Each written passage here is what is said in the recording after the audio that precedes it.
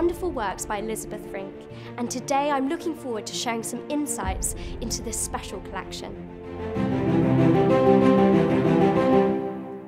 So Elisabeth Frink was born in 1930 and she grew up on a rural farm in Suffolk. She played in the countryside, surrounded by the beauty in nature and the animals and the birds. This created a really beautiful, idyllic childhood, but it was against the backdrop of the war.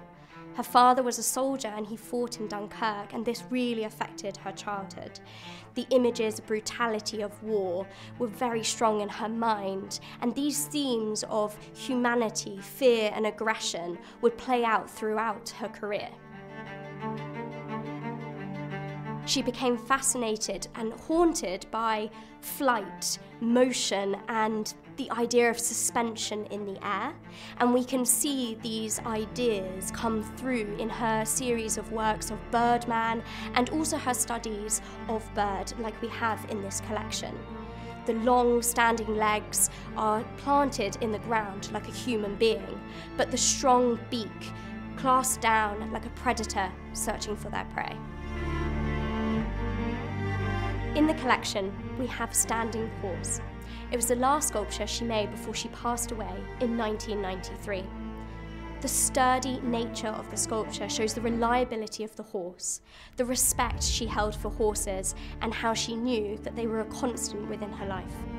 She also found it very difficult to understand the concept between humanity and the way in which horses have been used through war, through brutality, and yet they have stood by our side. Therefore, this image of the horse and the dog continued throughout her life. Frink loved dogs. She lived on a farm in Dorset with her husband Alex Charkey, and he had Hungarian Vizslas, gun dogs. And you see the muscular structure of the dog, the sleek coat, and the wide eyes looking expectantly to their master. It was cast in order to raise funds for Great Ormond Street. We also have a maquette which was commissioned by Manchester Airport in 1962 as a memorial for aviators John Alcott and Arthur Brown. I love the sense of freedom, the moment in time captured in the air. Frink was fascinated with the sense of flight, height and freedom throughout her career, and this is really captured in this sculpture. What I particularly love about Frink's work is the tactile nature of the pieces, the textures. I love the jagged edges of bird, the deep holes across the carapace head, and the deep crevices are so interesting. So Frink went into the studio around 8 AM. She preferred to work alone, never working with assistants, except for during the last months of her life when her health deteriorated.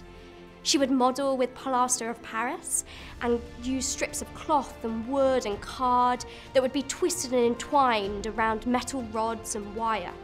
She would then chisel and etch into the surface, then adding more plaster of Paris to create layer upon layer. Once she was happy with the structure, that's when she would cast in bronze.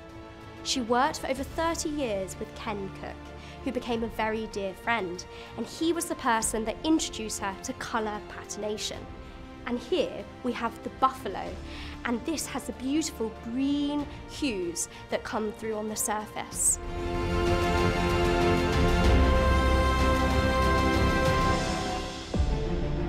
One of the joys of this collection is that they all come from one single owner.